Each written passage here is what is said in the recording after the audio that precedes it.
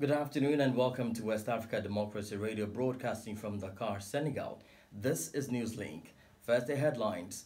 President of the Malian Transitional Council, Colonel Diao, describes ECOWAS, WADR and European Union sanctions as illegal and unjust. On 9th January 2022, at the end of their respective extraordinary summits, Imoh and ECOWAS took unjust, illegal and inhumane actions against our country. Terrorist attack in Burkina Faso claims 2 lives as Ghana's government places security on high alert.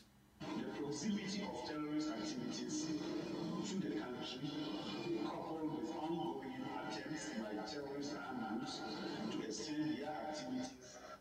A new report by 11 aid agencies warned that 27 million people will be going hungry as West Africa faces its worst food crisis in a decade.